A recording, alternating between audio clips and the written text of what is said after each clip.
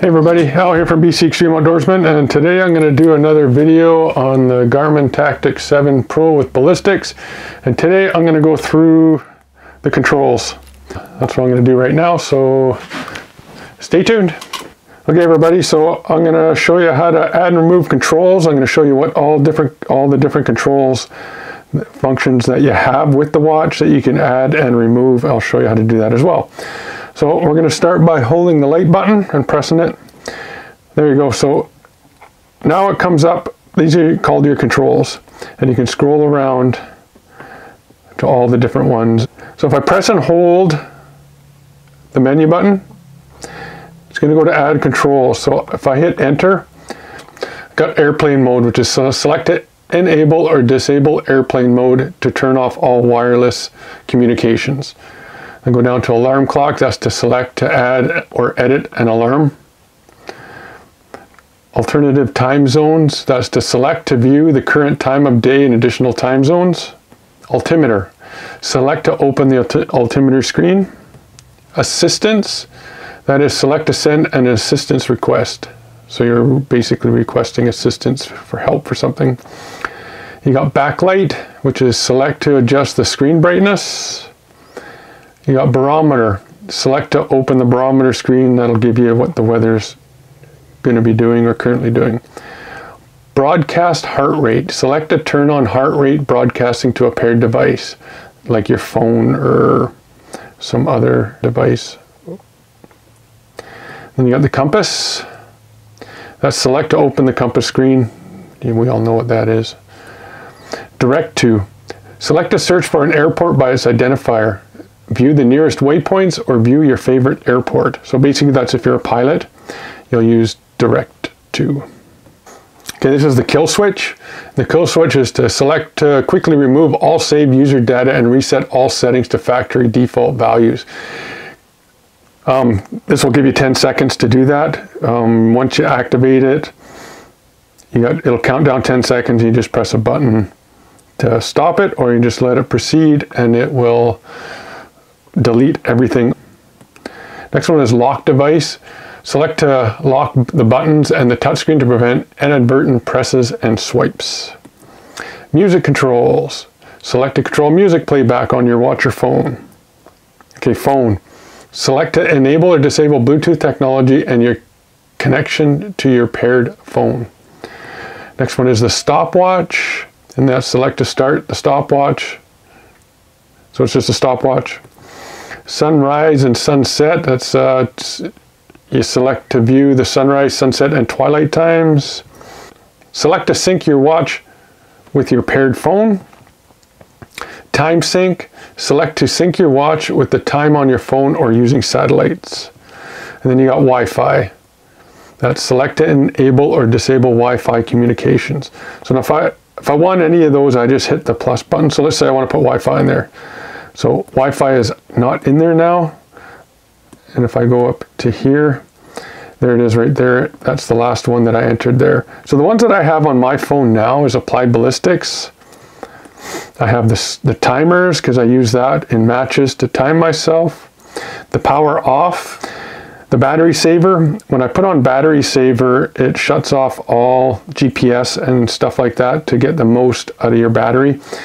Like right now it's at 12 days. If I turn that on, look, it goes right to 41 days. So the wallet, I don't have that enabled, but you can use your wallet here. You can put credit cards in and pay for items at a retailer. I have clocks, and I just select to open clocks app to set an alarm, timer, or stopwatch, etc. So basically the timer one that I have over there is just a shortcut to the clocks. And then save location, I just press this button here and it will save my location. So I press that and it's waiting for GPS, and then it'll save the location, give me the longitude and latitude of where I'm at, but I don't want to do that right now. So, and then I have find my phone. So if I want to find my phone, I just press the start button and it'll start ringing my phone. Do not disturb. Select enable or disable do not disturb mode to dim the screen and disable alerts and notifications. For example, you can use this mode while watching a movie. That way it won't beep or anything like that. Then you got your flashlight. Here you can adjust the intensity of your flashlight brightness, or you can go to the green. I always leave mine on the 3rd. I hit the back button. Use this to enable and disable the touch screen. Sleep mode, basically from 10 o'clock at night to 6 o'clock in the morning, it will not disturb you. You can customize that as well. And then night vision off, this turns off. I'll select to reduce backlight intensity for compatibility with night vision goggles, and disable the wrist heart rate monitor.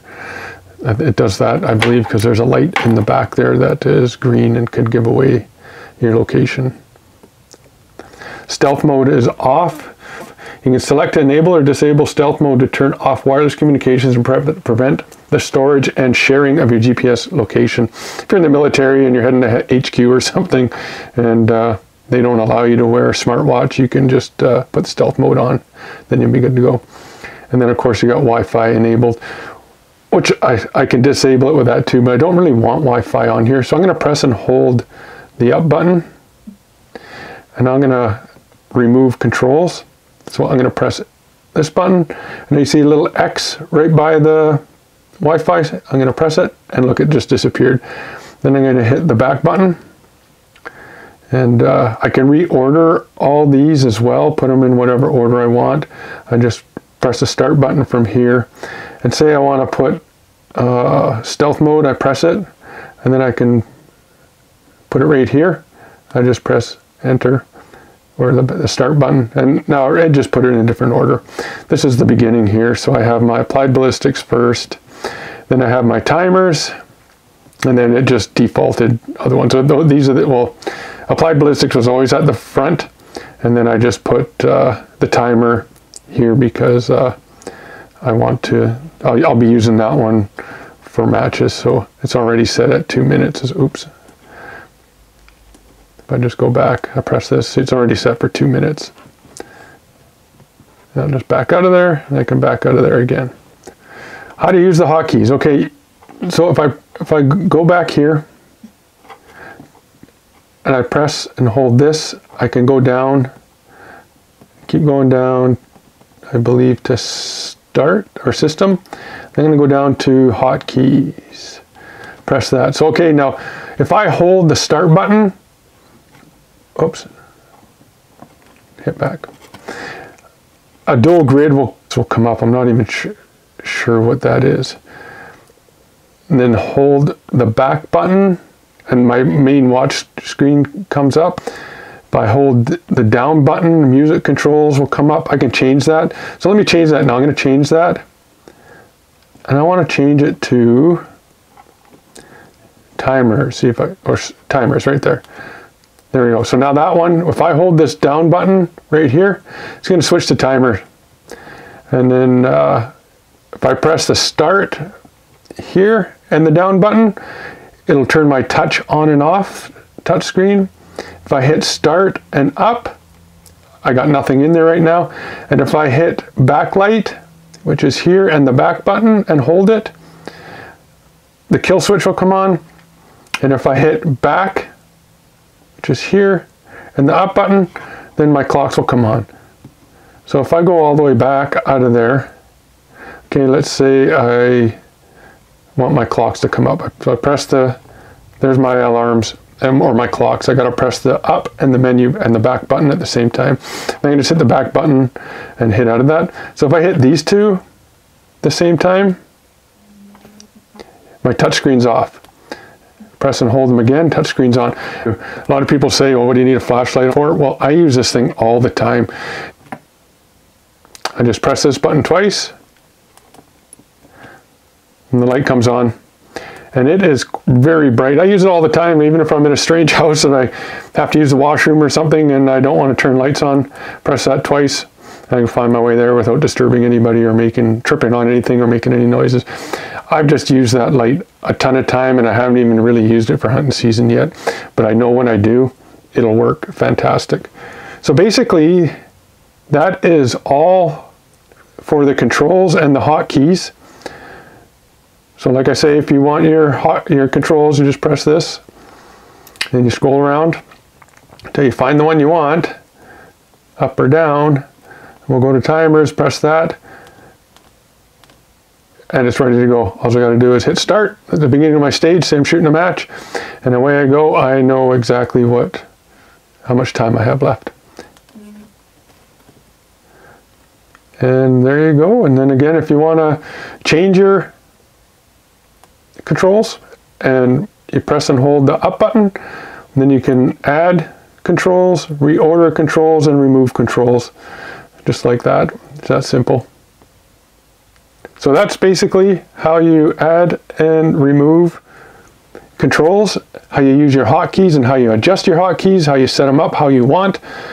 And I've had this watch since April, and I can't say enough about this watch. I really like this watch, and I'm really glad I purchased this watch. And if anybody's wondering if they should purchase this watch, I would say if you can afford it and you're going to get good use out of it like I am, yes, purchase it. Hey everyone, I hope you liked my video on the new Tactix Pro 7 with Ballistics Garmin watch that I have here on how to access the control menu to quickly access watch features and options, how to add and remove and so on that I showed in the video. So if you like the video, please like, subscribe, hit the notifications button so you don't miss any future content. And thanks for watching everybody. Be safe and take care.